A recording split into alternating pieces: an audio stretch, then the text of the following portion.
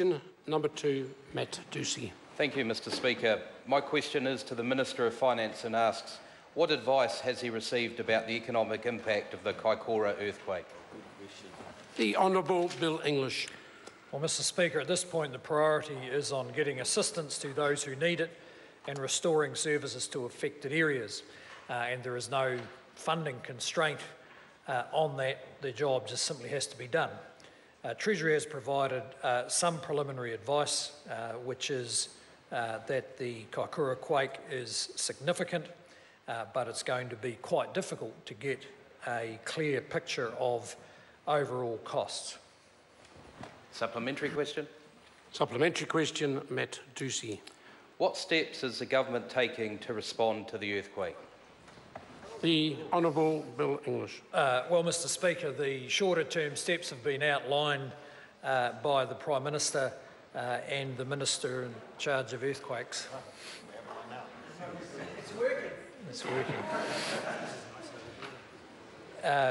So we know that repairing roads and other utilities are costly and long-term solutions, which is likely to have an impact on government expenditure and will have some impact on tax revenue. Supplementary question. Supplementary question, Matt Doocey. How well placed is New Zealand to deal with the consequences of the earthquake? The Honourable Bill English. Well, Mr Speaker, this time I'll be more careful what I say. Mr Speaker, the economy is generally in good shape. Government debt is relatively low. We have budget surpluses, so we're in about as good a shape as we could be to deal with this natural disaster.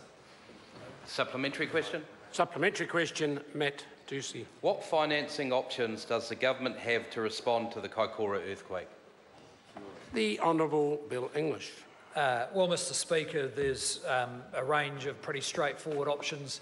The government has capacity to borrow to the extent that we don't actually have cash surpluses, and we want to make sure that financing is not an impediment to the rapid recovery, particularly for the vital transport links that have been so much affected by the quakes. Question number 3.